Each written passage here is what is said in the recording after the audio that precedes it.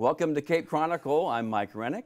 Professor Emeritus Dr. Jim Dufek joins us to discuss a very special event to mark Southeast Missouri State's 150th anniversary. Hello, Dr. Dufek. Mike, good to be back. Welcome back. Grounds. I know. It's good to have you back. Thank you. We were just reminiscing. It's been a little while. Been a while, yeah. Liz did a nice job talking about the building of downtown Cape, you know, where absolutely all this stuff. And I'm excited to bring Cedric back to see all the stuff that when he was here. So I kind of jumped the gun while we're talking about this. No, not at all. Cedric the Entertainer coming to the Show Me Center. Tell us about it. Cedric the Entertainer, Cedric Kiles, is a former student of ours here at SEMO, graduated in '87, and has become a monster player in Hollywood with movies and his own TV show on CBS, and has agreed to come back to do a benefit concert just for the students of mass media and his fraternity Kappa Alpha Psi. Wow. So all the money raised will go right back to the students of mass media to help them with conferences and attending various programs. It's not going to be a scholarship. It's going to be hands-on money to take students to have practical experience, to go to national conferences, to learn from experts in the field. Sure. So this takes place March 23rd. And can I show this, Anthony? Yeah. Anthony's in the control room. Yeah. I'm going to show this, and if I screw this up. That's a wonderful poster. It's a great poster. Any idea when last time he was back in Cape? Oh no! Last time, it was 10 years ago. He came back for. Okay. We honored him with an alumni award. I think more than 10 years ago. 12 years ago so far. So, okay. Yeah. But we keep in contact, and his management team. We've been working on this for a year and a half, 2 years, to get him back. And this is the date we settled on. We started this during COVID. When could we come back and do it? Mm-hmm. And he's agreed to come back and do an evening with us. Great. So we're very excited about it. Ticket sales, showmecenter.biz. And again, it's benefit concerts, so prices are ranging from $50 to $120. And it's a very small, intimate arena style. It's not, you're not great distances away as you would be. I looked up, he's doing two concerts in San Jose and LA, first part of March, and then he goes to Vegas with Tony Braxton. And those tickets go clear up to $700 a piece. Geez. So, and I've been to those, the casinos, those amphitheaters. They're, you're way far back. Yeah. So this is going to be a great opportunity for people to see a major Hollywood performer come in. He's family oriented. He's clean. He's does a great job of with comedy. Mm-hmm. And we've had great media partners like yourself that have helped us get the word out and to bring people together for this great evening. So, you taught him, correct? Yep, Here? Yep. Can I show this? Yes. Anthony, my director, we can get that shot. Can you see it? You zoom in. I show this because people don't realize that this is the only. Here we go. Here's right there. Here we go. Here we go. See him? So he's right there? Yeah. Pull your foot. There you go. Right there. See him? And the guy next to him works for you. That's right. Jimmy Sapansky works for you. A lot of those guys still around the area and want to come back and see him. So we're excited to bring the troops back to get back with the guy that they started So with. what was his path like? After SEMO, was he?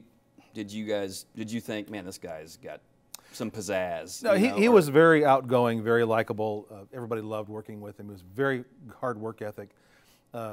Worked a little bit in advertising and then got into insurance and sold insurance in St. Louis. Okay. And on a bet or a dare, did a comedy club in Chicago and won.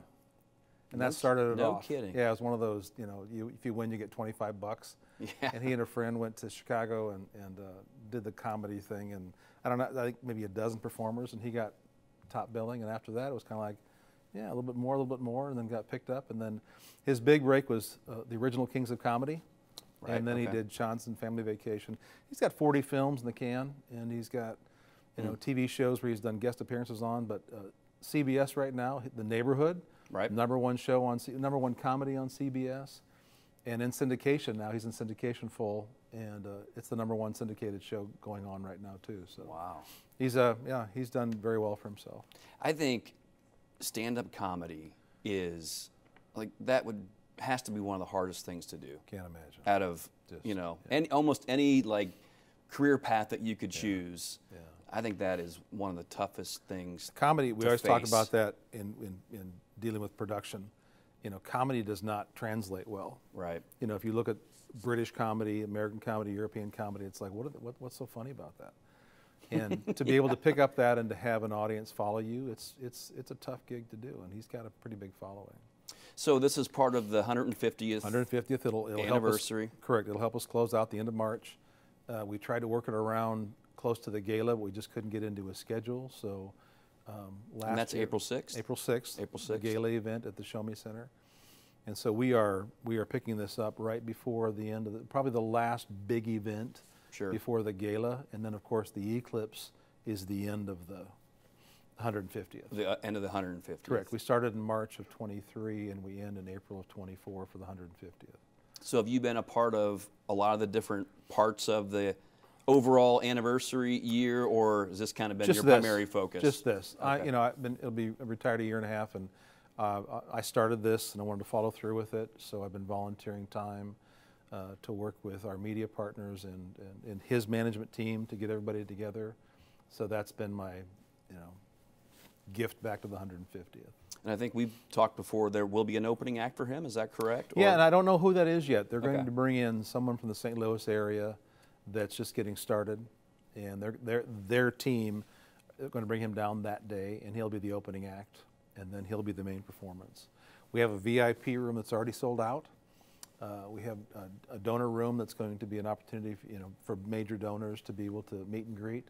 But again, it's the mom and pop seats that are all going to be good seats, starting at $50, and great seats on the floor, close to the stage. We're just very excited about him coming back to see us. Yeah, that's fantastic. Yeah.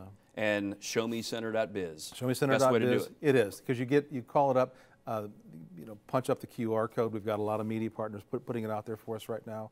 You can see the map of where all the seats are, and you can then pick your seat out, reserve it. So it's a really nice way of being able. You're not guessing where you're going to see general admission. There are no general admissions. You just buy your seat, and that's what you're going to get. Fantastic. So, yeah. All right, real quick. Sure. Because you know how time goes on this show. Just flies. The retirement going good? Doing well. You miss this? Miss it a lot. Yeah. Miss it a lot. Miss the young people that are smarter than I am or talented. It's great to have them, just to see them back. And Tom White and Anthony Shear are doing fabulous work here. I can see that. So it's going great.